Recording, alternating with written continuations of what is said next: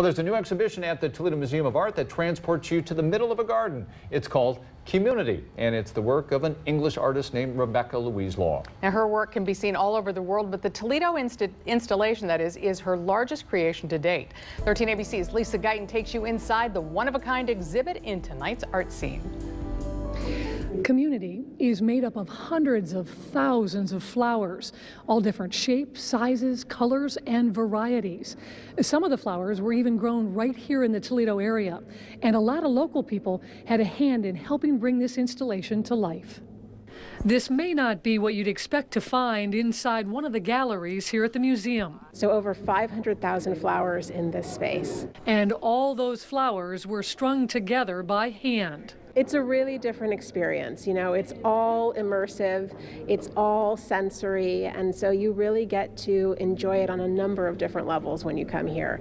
You know, the pictures and the images are beautiful, but it really doesn't speak to what it's like to stand in here and feel completely enveloped in a field of flowers suspended from the ceiling. Rebecca Louise Law is a staunch supporter of sustainability, so some of the flowers here were repurposed from other installations she's created around the world. It's a really special gift to the city of Toledo. We're very honored to have it here at the museum. And this installation is truly a community project. We engaged hundreds of volunteers, and we grew hundreds and thousands of flowers here in Toledo, and then the volunteers worked to string those flowers and incorporate them into the exhibition, and then those plants were replanted around Toledo. The flowers are in a semi-dried state. For a number of the flowers, they actually went through a flash freezing process where they're put into a freezer and then brought down to a certain temperature so they're safe to come into the museum and they're not bringing any unwanted wildlife with them.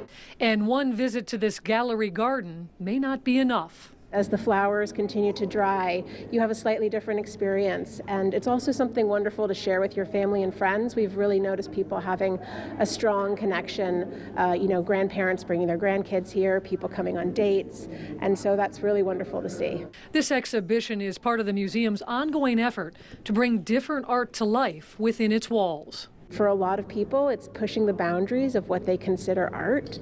But when you think about art as something that evokes emotion and evokes memory and takes you on a journey, it's absolutely all of those things.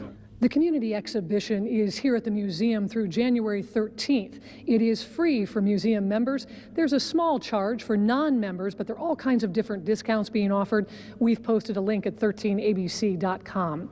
With today's art scene, I'm Lisa Guyton, 13 ABC, Action News. That is gorgeous. Very cool.